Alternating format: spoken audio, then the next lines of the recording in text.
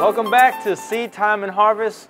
We're so glad that you have joined us for another exciting edition of Seed Time and Harvest. And last time, Charisse, we were showing the people how to harvest sorrel. That's right. And we asked you if you were interested in finding out how to make the sorrel. And we got some emails, and so we want to deliver to you today this presentation of how to make sorrel. Charisse, can you also remind us more about what we talked about? Okay, so the last time we were here, we talked about our sorrel harvest. We talked about the plants that we had and how beautiful they were doing and how productive they were. We also looked at the benefits of sorrel, and we talked about how easy it is to grow, especially if you're in a tropical climate. So today we're going to get right into it and show you how to make your sorrel juice. So you've planted your seed, you kept your plants going, you harvested your crop. So what to do? We're going to make a sorrel juice. Now, Jose, what's the first thing we're going to do with our sorrel juice? Now, the first thing we want to do, and we have our water already boiling. And so we want to just give you a quick idea of what our ingredients are going to be. Okay. We're going to use the sorrel sepal, which is the covering. Usually it's green, but in this case, it's red for the flower. Okay, so it's it encloses the seed and the flower. That's right. So it's just around the base, and that's called the sepal.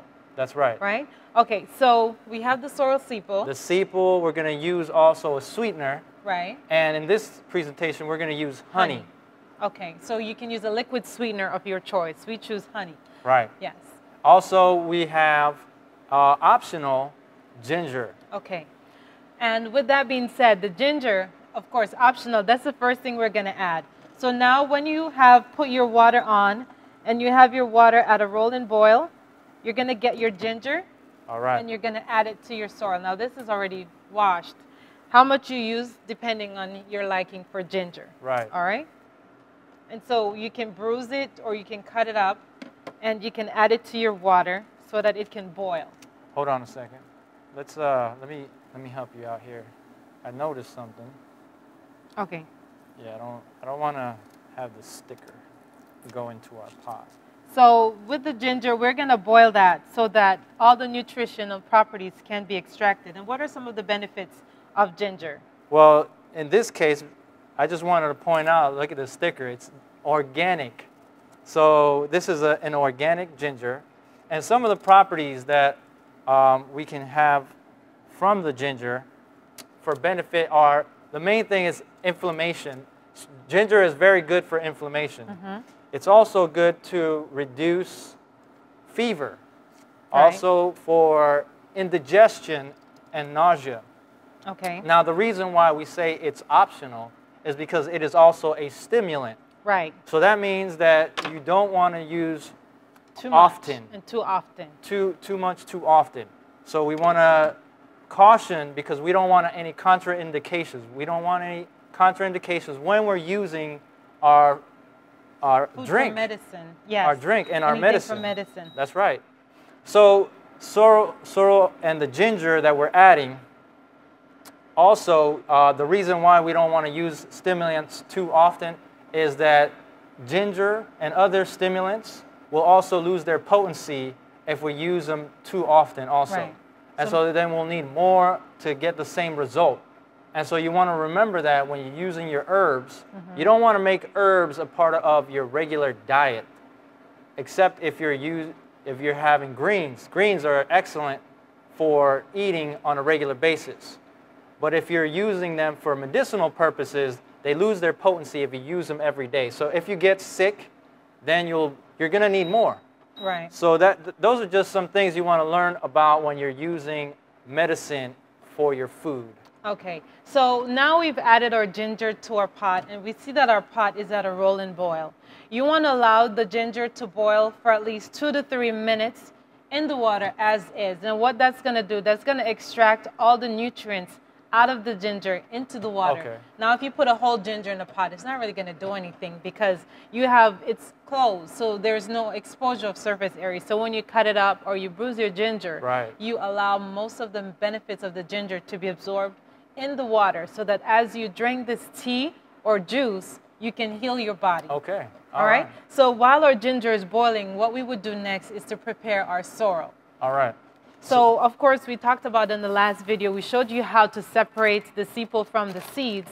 And after that, you may have some insects on your sorrel. So will we just put it in the pot and boil away? You don't want to ingest the insects, of course not. No. So what we would recommend is that you would wash it in a bowl. You can use either some salt or some organic soap that you can buy at a store to wash off any bugs or to kill the bugs. Right. And this would eliminate you from eating them or drinking them, whatever have you. Right. So what the typical process is, you separate your sepal from your seeds, you put it in some water, you add a little bit of salt. You have to make sure that the water is cold, because if you use any form of warm or hot water, the nutrients is going to start separating into that water that you're going to throw out, and you don't want to do that. That's so true. Soak it in some cold water for about 2 to 3 minutes, just to allow the salt or it's an organic vegetable wash to do its work, and then you're just going to separate it and put it in your pot that's boiling, right? And just like anything else, you don't want to overcook your food so that you kill the nutrients that are in it. So we would put our sorrel in our pot, and we're just going to let it boil for about 5 minutes at a rolling boil. And then we're going to turn our pot off.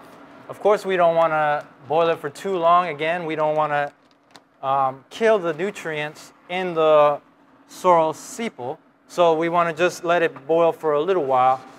That will get the process started of steeping. Right. The process that you want to do to get the nutrients into the water is called steeping. Yes. And not boiling. Yes. And why is that? Well, if you boil your sorrel, as we mentioned before, the nutrients are going to die. One thing I've noticed, and there's several ways you can make your sorrel juice or tea. You can boil it. Typically, most people will, you boil it, for like 10, 15 minutes, then you strain it, then you put ice in it, or you put it in the fridge and you enjoy it. But I find that it's not as rich, it's not as strong when you do it that way. So how we generally do it is you allow your sorrel to boil for about 3 to 5 minutes. After you've added your ginger, then you add your sorrel, let it boil for 3 to 5 minutes, and then you turn the fire off. You can let it sit for about 2 to 4 hours. The longer, the better. Generally, we try to allow our sorrel to sit overnight so that all the nutrients is absorbed in the water, and you'll just be left with just plain sorrel. There'll be nothing in it. You'll have all that nutrients in the water, and you'll have thicker, richer, darker sorrel, and that's what we would want to enjoy. So you want to let it boil for a good while, but not too long. Right. And you want to make sure that you boil it, but for not too long as well. Yes, correct. So you want to have the right amount of time. Correct. And with that, what are some of the benefits that we've mentioned it before, but remind us of some of the benefits of consuming sorrel. Right. And so as we look at the sorrel, even the water, you can see it already turning a reddish color. And this is a great indicator that the Lord has given us to remind us and let us know that this is good for the blood. And as we mentioned to you last time, sorrel is definitely good for the blood. It's good for high blood pressure. Right. Good for circulation. Yes. It's rich in vitamins and antioxidants. Yes. It's good for your bones, and also good for your immune system, to build immunity. And so that and the combination of the ginger makes it even more potent. This is a great medicine that you can drink just as it is, as a tea. Yes. And, it's kind of hard to drink it as is, but it's better for you if when you have a tea, if you're sick, you're overcoming something, you can warm your sorrel and you can enjoy it like that without any sweetener. It's tough, but it's possible. So when our sorrel is... That's for the brave-hearted. Yes. After our sorrel is boiled and everything is done, we let it sit overnight. So this is what the finished product will look like. You will see that the sorrel itself has lost a lot of its color, and the water is really, really rich. Now, several things you can do. You'll strain this, of course, and then you'll use the water. You can throw out the sepal in this case. Now, say for instance, you don't really want to let it stay for 24 hours, but you want to make your sorrel and you want to enjoy it the same day. Okay, Jose? Okay. You will make your sorrel tea. Okay. After 4 hours, you'll strain it. And then what can we do next? Well, since you didn't allow it to sit for so long, you can reboil the sepal Right. for a little bit and let it sit again. Right. Therefore, you'll have more sorrel juice for your drinking. Yes, and that will make all of the nutrients. You'll pull all the nutrients from the sorrel then. Right. Okay, and even in that case, you can use the pulp that's left over. You can use it for baking. You can use that liquid to make jams or jellies. And interestingly, the sorrel seed itself has a pectin-like substance. So when you heat it, it has a gel-like consistence that will make it wonderful for making jams or jellies.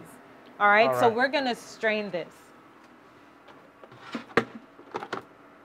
Let me step over here to help you out. I'll just put this here so we don't really make a mess. Here, you hold that, and I'll get the pot. Okay.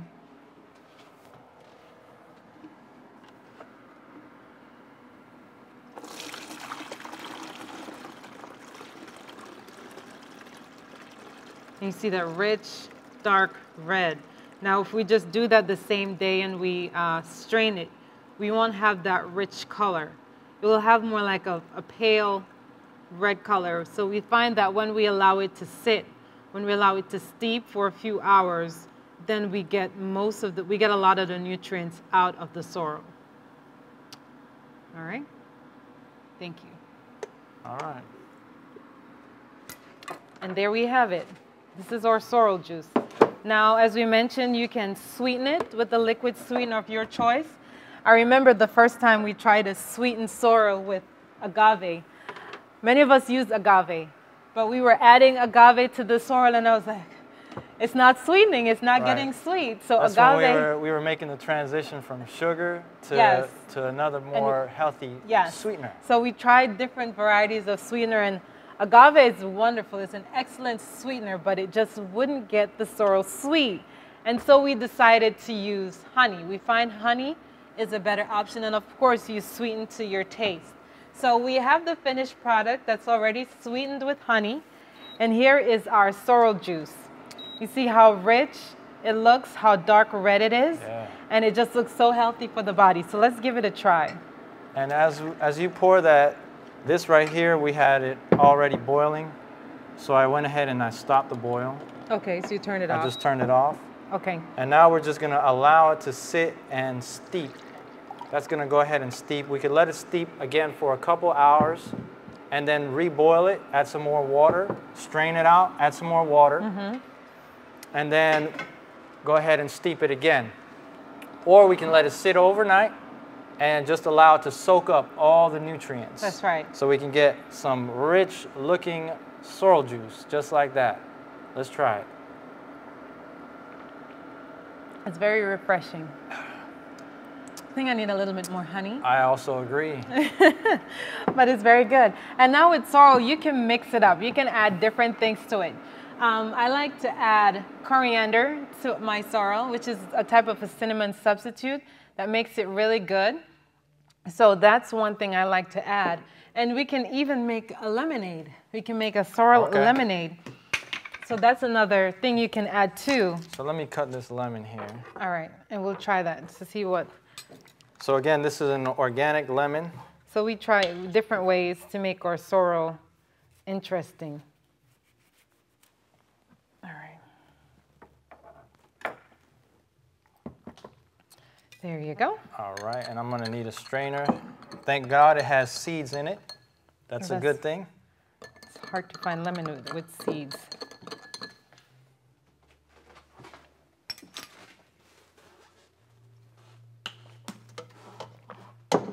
That's much better.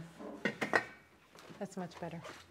All right, let me try it before I put the lemon in there. You already sweetened mine? Yes. Oh yeah, that's good. And it's not too sweet, but it just tastes so refreshing. And this has been in the fridge already, so this was already cooled for us. And it tastes so good. Just a hint of lemon now. Now, Jose, remember we had some friends come to our house to visit, and they saw the sorrel plant. Can you share that experience with them, with our viewers? So we had some friends come over, and we had the side of our house was lined up with sorrel. And they were asking, what is that you have over there? What are those bushes? So we told them, that's the sorrel. Well, they were not familiar with it. They were like, sorrel, what is that? And we told them that it was a traditional Jamaican drink, that we take the sepal, and then we boil it, and not boil it, but we boil for a little bit, and then steep it. And then we drink that. And so we let them try it, and they loved it. And we told them that it's very healthy, it's good for you. And so they wanted to learn more about it because they're very much into health. And as they were inquiring, they realized, wow, this is so beneficial. And they saw that it was good for high blood pressure, for circulation, and all the things that we mentioned, how beneficial it is. They came back and they were pleading with us. They said, Jose, Charisse, please give us more of that sorrel, please. And so surely we gave them some more. But if you don't know, then you wouldn't be able to really appreciate how good it is. Yes. Because not only is it refreshing, they enjoyed drinking it, but when they realized how good it was for you, they wanted it even more. Yes.